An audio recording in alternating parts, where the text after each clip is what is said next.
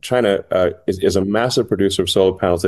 China does an incredible job of solar panel manufacturing. Really incredible.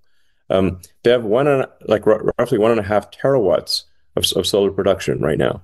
And they're only using a terawatt per year. But by the way, that's a gigantic number.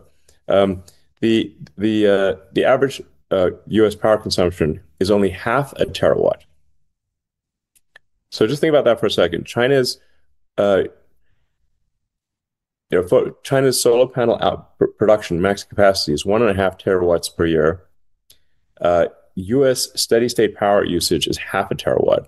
Now you do have to reduce. You say if you produce 1.5 terawatts a year of solar, you need to add that with batteries, take into account the differences between night and day, the fact that the solar panel is not always pointed directly at the sun, that kind of thing. So you can divide by five ish to say that, but that still means that China has the ability to produce solar panels that have a steady state output that is roughly two-thirds that of the entire US economy from all sources, which means that just with solar alone, China can, in 18 months, produce enough solar panels to power the United States, all the electricity of the United States.